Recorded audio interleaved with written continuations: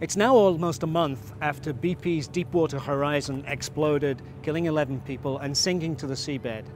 For the last month, this oil has been hemorrhaging 60 miles offshore and a mile deep on the ocean floor, and it is impacting this fragile Mississippi Delta.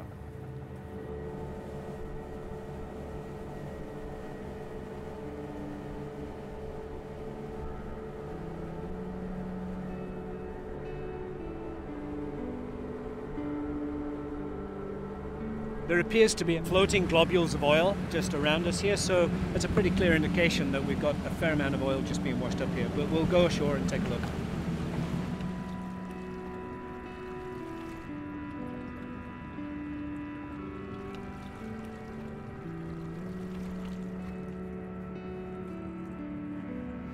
This is an area where there are reeds growing right down to the banks of the Mississippi, and the oil has pushed itself in amongst all the reeds, and it's stayed trapped here. This is a death trap for birds that will come and attempt to breed here, that will attempt to feed and nest here.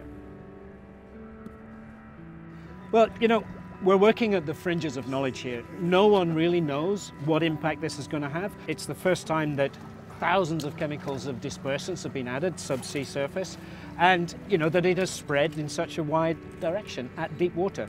So I would say that a massive experiment is being undertaken in the Gulf of Mexico, the results of which we have no idea, but we do know it's going to have a long-term impact.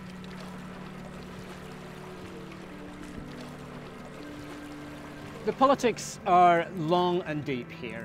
Greenpeace has been arguing that we should end oil exploration, not only for these impacts, but also for the global impact of climate change. The oil industry is encouraged by governments to expand into the frontiers, and when you're pushing the frontiers, like the deep oceans, like the Arctic, like the tar sands in northern Canada, you're going to have accidents. The message is clear to the government: an end to oil exploration, an end to deep water oil drilling, so that the industry is sent a clear message that the age of oil is over. We are moving into an age of renewable, clean energy supplies.